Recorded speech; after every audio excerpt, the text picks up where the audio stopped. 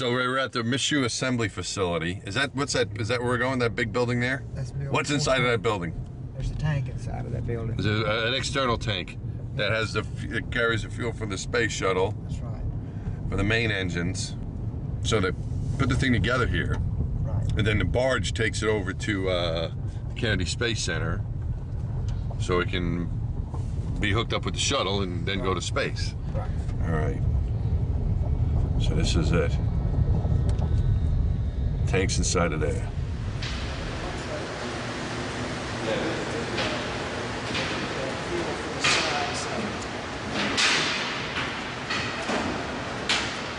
Yeah, it is a better view. You can see that over there. What's amazing is you built, one of the amazing things is lots of amazing things. One is how it combines the propellants and feeds the main engines of the shuttle, right? And of course, the foam that's on the outside, because it's liquid hydrogen oxygen, it's got to be cool, right? So you have this, because it's a liquid form, which means, what's the temperature of this stuff inside of there when you... Oh, it's cold, let's see. Right? Yes, the liquid hydrogen, the liquid oxygen here, I believe, is negative 297. Negative 297 degrees Fahrenheit? Right. That's cold. Yeah, remember when you remember you used to stick your lips on a fence then when you were a kid? It's colder than that. But hydrogen... It's colder than like even in Canada. Oh, yeah. Like we're down here in Mississippi where it's kind of warm. But you start traveling like in New York, it never gets that cold. It's really cold. All right, so go ahead. Now what's next? Hydrogen is what? negative 423. You're kidding. You're making that up, Harry. Really? Minus 420. So this is really cold stuff. Oh, yeah. So you have that insulation to keep it cold, right? It's like a really good... You also want to keep the ice from forming on it. Go ahead, Lee. What is this? Exactly. Yeah, you don't want ice forming on this thing. No ice neither. So so this is the material that you use for insulation. Yeah, Really important. The foam, which is about 1 inch thick, which is Right. part of the thermal protection system. You know, it protects the tank in 2 ways. It's sitting out there on the launch pad 6 weeks, 4 weeks, you know, before launch. Right. So any kind of weather, depending on the year, if it's in you got all kinds of January, stuff. you know. It was somebody had hail. They took hail damage on one of his flights. And when they start putting these, you know, cryogenic fuels in here that are extremely cold, Right. well, the natural, you know, role of components is to grow ice. And so this protects against that. The foam protects against ice and frost and those very cold ingredients when they start filling the tank up, which takes 3 hours prior to launching. But also, and then when they launch, you know, so the temperature meter is way over here on the cold side, but when they launch, it swings, you know, when you fire the engines, the foam helps you that way too, because now you're looking at 2,000 degrees, 2,500 degrees, and the foam is protecting the tank there. Right.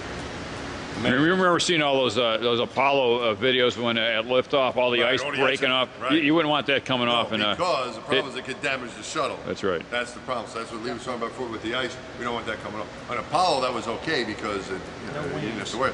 But with ours, you have to protect the thermal protection system of the shuttle, so you can't have any. So it's a very tricky engineering problem, guys. So Harry, this line right here, why don't you describe that? If you know this.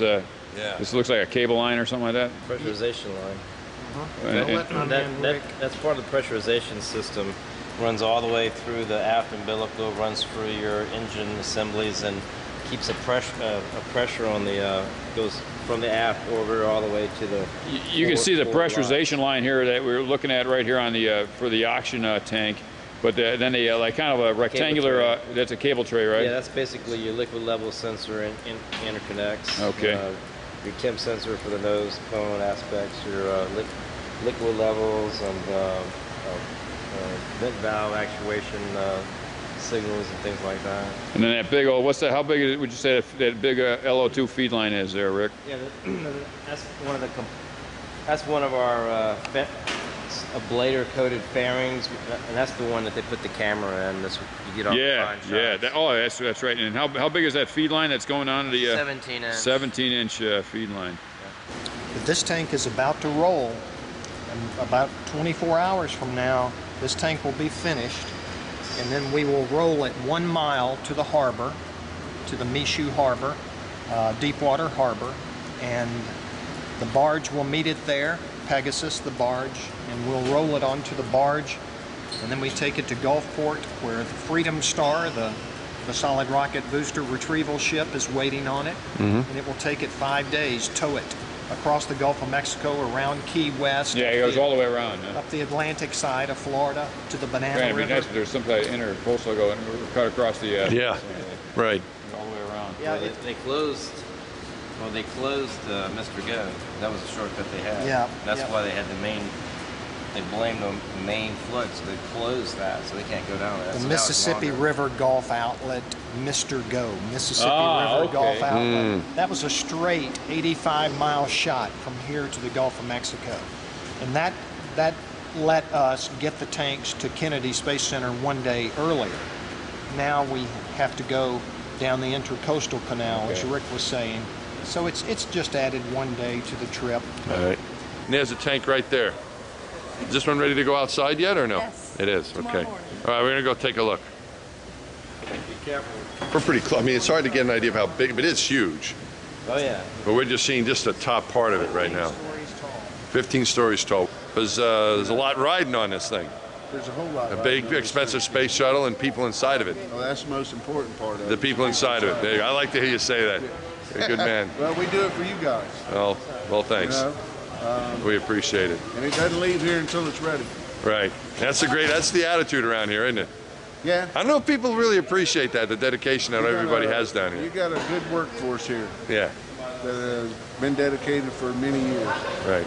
And I'm not sure if everyone understands that, because this is a very critical piece of equipment here, this giant tank with all the fuel in it, and we got to make sure it works right. We're gonna really be sad when we get down to the last one. Yeah, But you know, all good things must come to an end, I guess. apparently so. Apparently so. So we'll see. This is not the last one, though?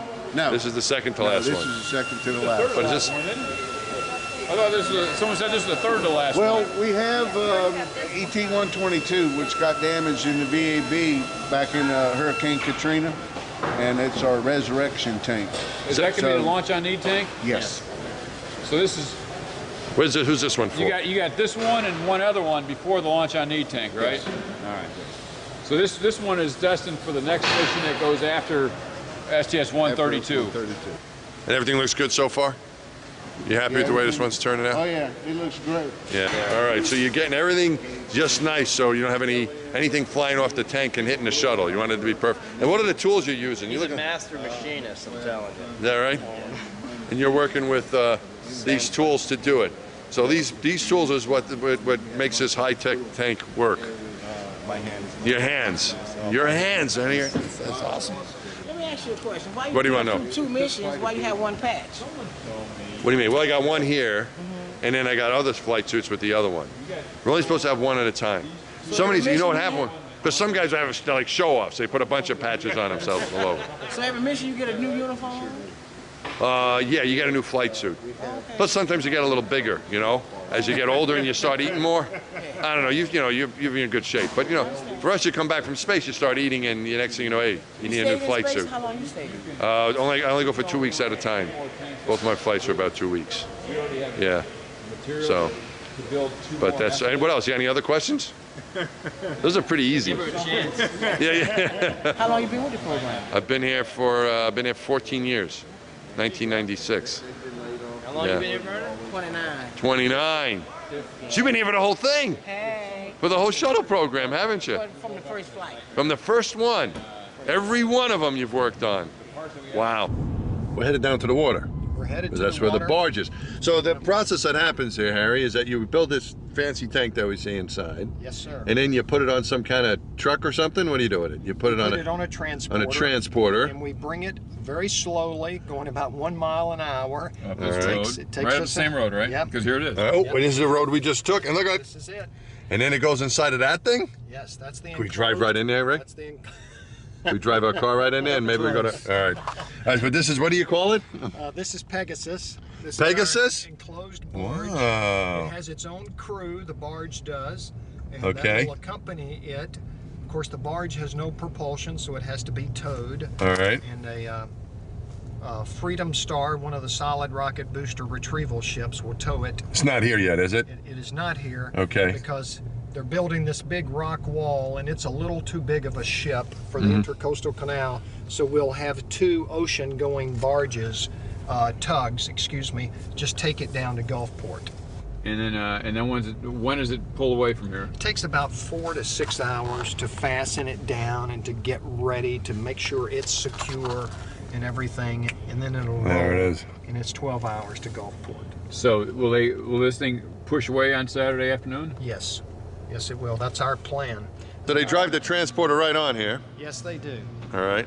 They certainly do. And it will stay on the transporter, you know, until it gets to the vehicle assembly building at Kennedy Space Center. Oh, So big barge, don't you think? Sure, it looks like they just swabbed the deck here too. Yeah, it looks nice and clean. Yeah.